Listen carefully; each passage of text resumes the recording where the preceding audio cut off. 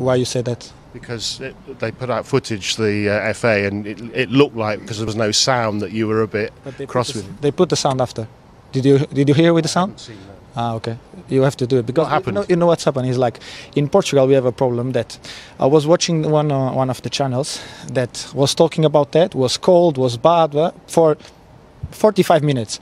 All of a sudden they go in a break, national team send with the sound. The sound says that he's joking with me, and so they come back. They said there was a joke, and they cut there. And they said, if you want to see again, just go back. But if they go back, they will see that was a problem. But if they tell the really true, if they explain what was in that video, people will know. But now people doesn't know. So, as I said, this is national team. Manchester United will be my focus after the World Cup, after the 18th of December, because there is the final. And You have no problem with it?